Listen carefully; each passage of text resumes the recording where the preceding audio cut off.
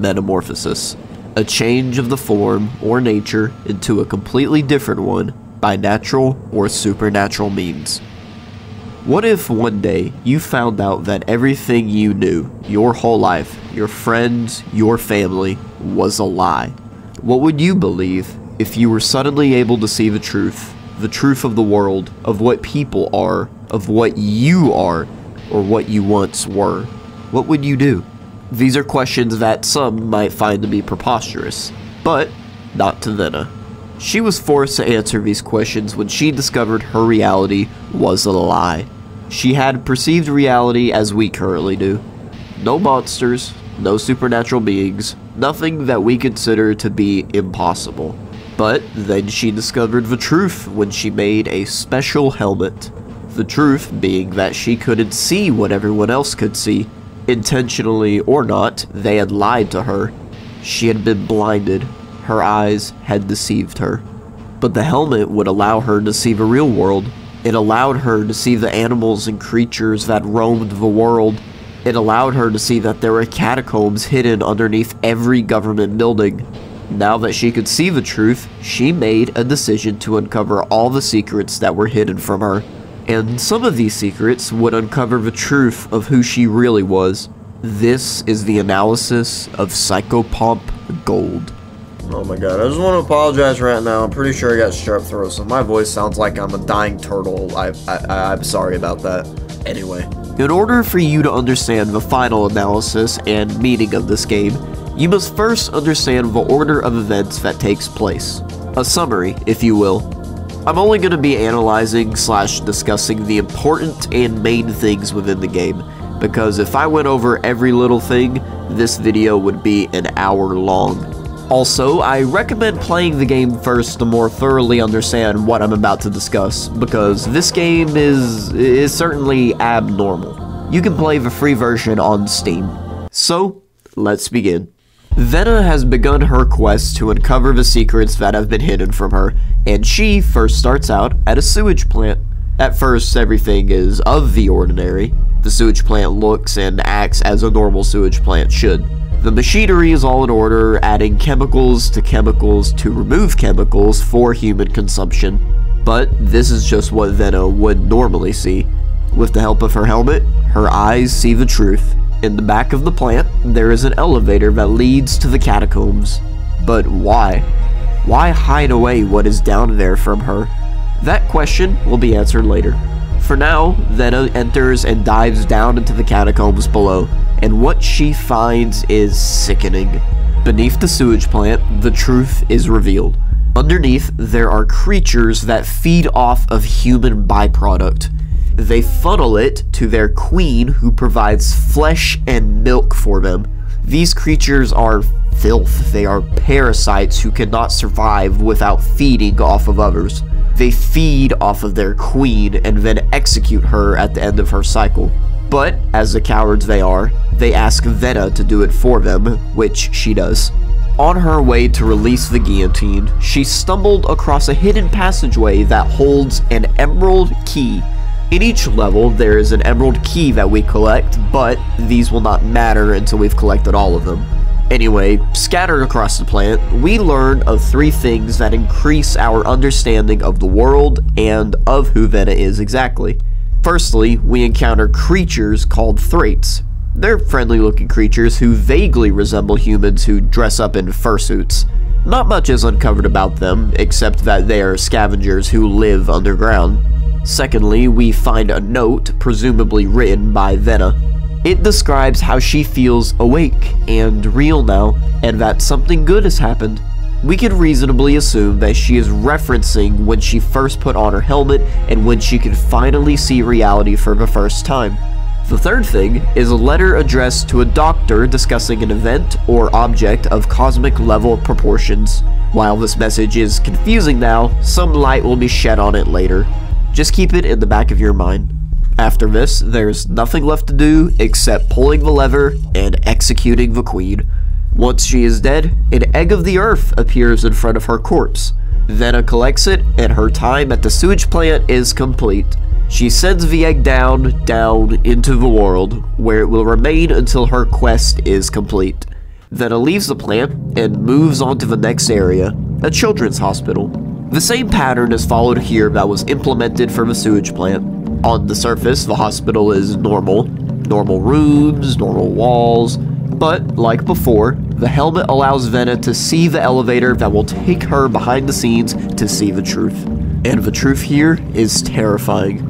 Beneath the hospital are where the VIP guests are kept. Important, influential figures throughout history, like Alexander the Great or Cleopatra, being kept alive by siphoning life matter from other normal patients above. They are a pile of biological flesh, an abomination upon Mother Nature. They are not life. They are man-made horrors. And so, Vena does the right thing and executes them. We uncover another 3 things in this level. The first, of course, is the Emerald Key. The second is that the moon is alive in some sort of way. It resembles a red eye glaring down upon the Earth.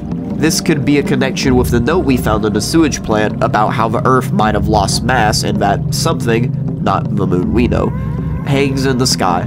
We don't have enough information to draw a concise conclusion, though. The third thing is another paper attached to a wall, this time being a scientific/religious discovery. This paper discusses how there was once 2 enigmatic figures, Kavinish Vishnari, the Queen of Venus, and Krishna Colvin, King of Mercury. This is how we discover Vena's name. However, not all of the pieces are set in place yet for this to be officially her. The paper also mentions how Venus and Mercury are fictitious planets, meaning that in this universe, they don't exist. That's only according to the paper though, and more light will be shed on this in a bit. I would like to say, I know I keep saying we'll come back to this later, and we will. Unfortunately, most of these pieces don't fit into place until the end of the game, so I apologize for that. Anyway, once all of the VIP guests are executed, Vena collects another egg of the earth and sends it down. The third and final level of the first area is a public school.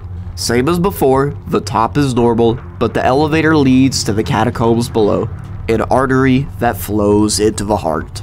Beneath the school is a factory that produces enamel that is applied to children above so that they may speak new words. However, when a child has outlasted their use, the factory also recycles them, melting them into slag and turning them into butter knives and egg slicers. What I just said will make no sense to you at this point, but it will shortly when we progress further through the game. Anyway, the head of the factory asks us to kill him, so we do, no questions asked.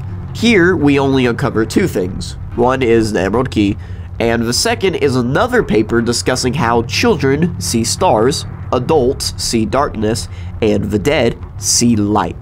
This paper is foreshadowing about information we'll learn at the end of the game. Anyway, we crush the head of the factory like he asks, and we collect the 3rd egg. Past this point is completely new content, so if you already played the original version of PsychoPomp, pay closer attention now, as all of this is new information. After collecting the egg, we descend deeper into the earth, unlocking 2 new levels. The first one we visit is a place called Hard Structures. There isn't really an area at the top like with the others, it's just an empty street with big buildings. There is, however, an elevator, and of course, we descend. The elevator is like the throat of a building. Once in the catacombs, the world is no longer made of dirt and stone. It is made of red flesh and red cement. The buildings here are living creatures. As we learned from a building bed, the young buildings have a bad case of silkworms, and we're tasked with killing them all by collecting the pesticides scattered about the map. We do so, traveling up and down fleshy buildings while they try to speak with us through graffiti and using black mold to reproduce. We collect the materials easily, also getting another emerald key, and kill the moths. Then we go and collect the 4th egg, an easy and not necessarily important level. On to the next area we go, which is called Instructions. This area is much more important.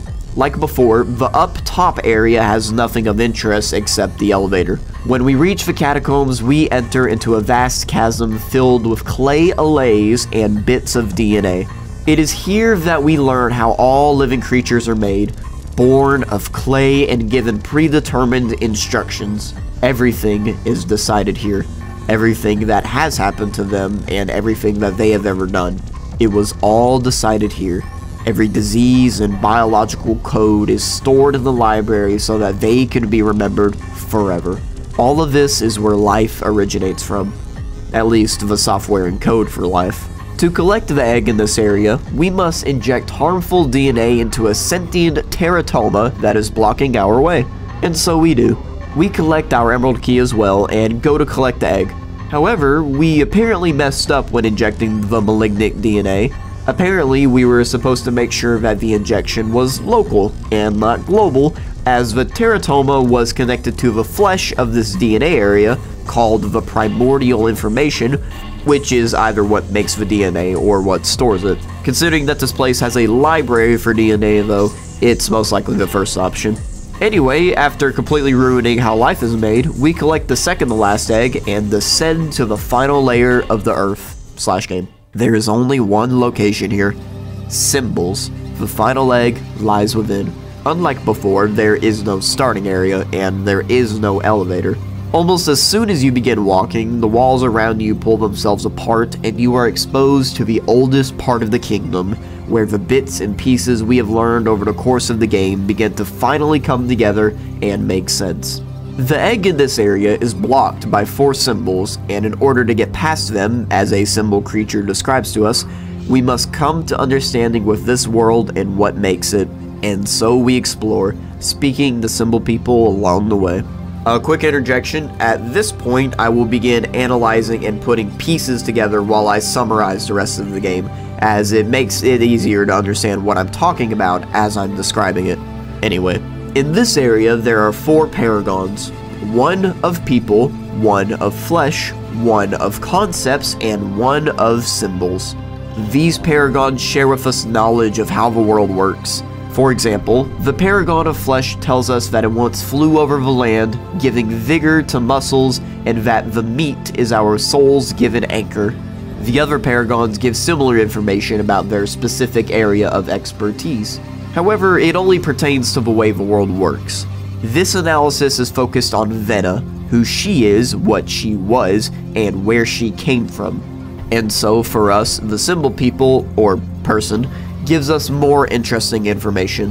One of the symbol people enlightens us about the creation of matter. It says that matter is created of 4 aspects, and that those aspects were made from the original 2 thinkers, who then harnessed their raw energy, violence, into the world. The original 2 thinkers is referring to the Queen of Venus and the King of Mercury that we discovered in the paper we found back in the children's hospital. The 4 aspects are most likely the 4 paragons. Speaking of the 4 paragons, in order to understand the world, like the first symbol person said, we have to kill them. They don't put up a fight though. Anyway, we collect the final emerald key before taking down the barriers and collecting the last egg of the earth. And with that, the entrance has been unlocked. The entrance to the center of the earth, a Mariana Trench that leads us to a question. In the trench, we go through a portal into the throne of the queen, a sacred place that holds the sacred dermis that she shed when entering her great metamorphosis. The dermis is that of a dragonfly. So, knowing this woman is the Queen of Dragonflies. But who is she specifically? Well, the next area gives us that great answer. The next area being the center of the earth. Symbols flying around the sphere, 4 platforms for the 4 aspects leading into the center pedestal, and on the pedestal is the life meat of the world. And from it, Vena makes her child from ash and clay. Her next task is to awaken its siblings, and so she undergoes a change. She changes form into a completely different one that is not of humans. Metamorphosis. Vena sprouts her wings. The Queen of Dragonflies has awoken. A zoom into the face of Vena reveals that there are symbols attached to her helmet. Most of these symbols are foreign, but one of them is recognizable. The circle with a protruding cross. The symbol shown to us in the paper we found in the children's hospital. The symbol of the Queen of Venus. She takes flight, and the main game is finished. All along, she was the creator of this world, of the creatures and DNA and symbols that inhabited it. She was their ruler, their queen, and now she has returned to her true form to begin a new journey, one that we do not yet know of. Though maybe we will find out in the sequel. That was the main analysis of the game, or at least it was the concrete one.